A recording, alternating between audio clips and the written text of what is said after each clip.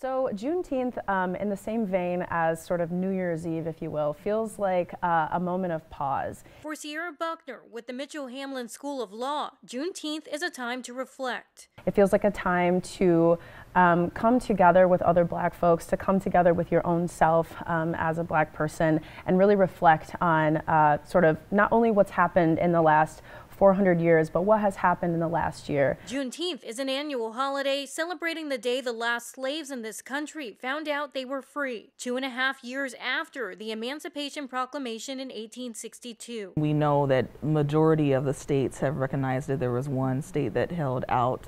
Following George Floyd's murder at the hands of a Minneapolis police officer last year and several other police shootings that sparked nationwide protests, Husnia Bradley says they decided this year to start a Juneteenth week panel to discuss several topics, including reparations. And so we came up with a week of activities to do. We had, several different panel discussions. In January, the city of St. Paul apologized for its role in institutional racism and formed a committee to consider offering reparations for slavery.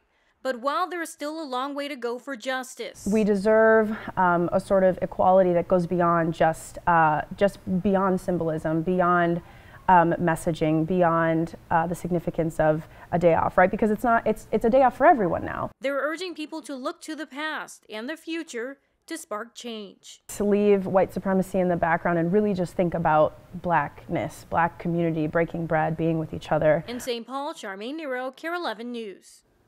The group will be holding a rally and march to the governor's mansion with other organizations at 6 o'clock tonight. To find out more about upcoming Juneteenth events across the metro area, just visit our website at KARE11.com.